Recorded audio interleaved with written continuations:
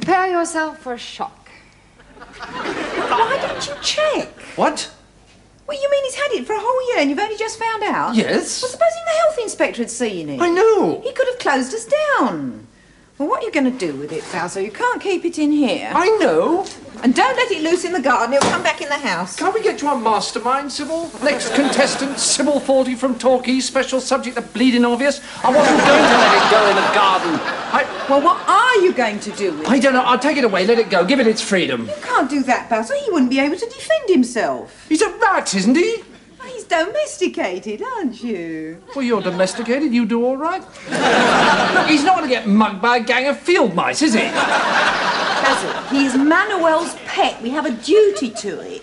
Perhaps we could find a home for him. All right, I'll put an ad in the papers. A wanted kind home for enormous savage rodent. Answers to the name of Sybil. Look.